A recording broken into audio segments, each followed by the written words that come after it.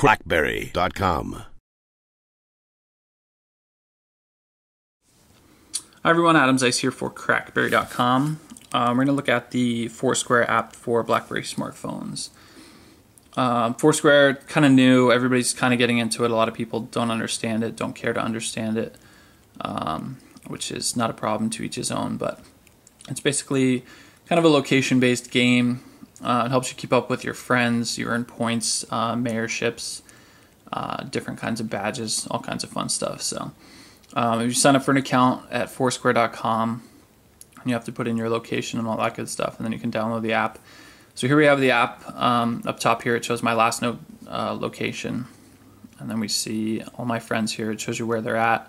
The little crown next to it shows that they're the mayor of that place. The mayor, you get a mayorship a certain amount of times you check in, and it shows up, and then you're the mayor of that location until somebody ousts you as the mayor. So here up top we have our check-in button.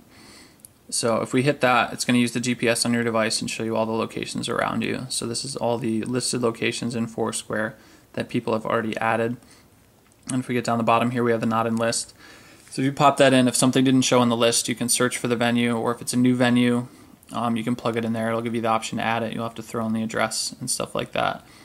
But if we click onto a location here, it's going to give you the quick description, show you on the map who's the mayor, and then you have the option to check in there. So if you click on that, it's going to give you the check-in screen. So we're actually here at the Village Green, my complex. So we check in, it's going to give you an option to shout, so that's where you can just put in a quick little one-liner, back at home, or if you're at a movie theater, you throw in what movie you're going to see or anything like that. And then we see we have Tell My Friends, so that's going to show it to your Foursquare friends, and you also have Send to Twitter, which will send an update to your Twitter account and say, hey, I just checked in here, show the URL of the location, all that good stuff. And then we just have the straight up shout button, so this is if you just want to shout something to your Foursquare friends, like, hey, come to my bar, I'm playing at the open mic or something like that. You can throw that in there. Again, we have the Send to Twitter button, and then you would just click shout down the bottom. So that's just a quick look at that. And again, here's all our friends list. If you click onto a friend, it's going to show you where they were last seen. You have the option to check in there if you go to that location, so you don't have to search for it. And then it has their contact info, so you can see the email, Twitter, and Facebook. And then down the bottom here, we have the badges. This is the badges that they've earned. They're all for different things, so you kind of just have to figure it out. So the more you check in, the more chances you have to get a badge. So there's different ones here, and it actually lists them all. And you can click on it. It shows you like the adventure badges, 10 different venues. So that's part of the fun of it, is trying to get all the badges unlocked. And if we go back out up top here, on the BlackBerry version, the actual Friends button isn't working yet, as the app's still in beta. But we do have the places, which is kind of the same that we saw for the check-in screen. It just lists all the nearby places. And then we have our tips. There's nothing listed around me, but if somebody puts in a tip, go to Macaroni Grill and try the wine or anything like that, it's going to show up there, and then you can check those off as being done or not done. And last but not least, we have our more on the end here. We have the Add Friends button.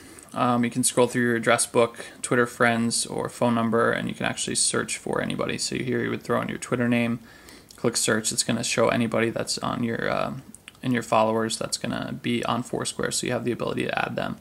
And then here we have our friend requests, so anybody that requested you have the option to add or ignore.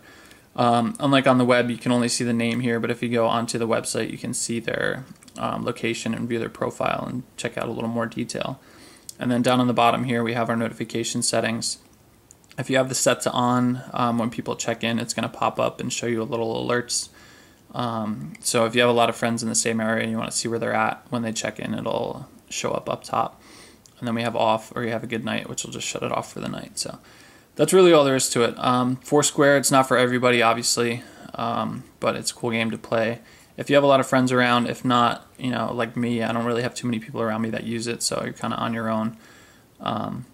As far as checking in and the game-wise goes, there's not really a whole lot of competition trying to get points or mayorships if nobody's really checking into the same places as you, but definitely worth checking out. It can be a lot of fun.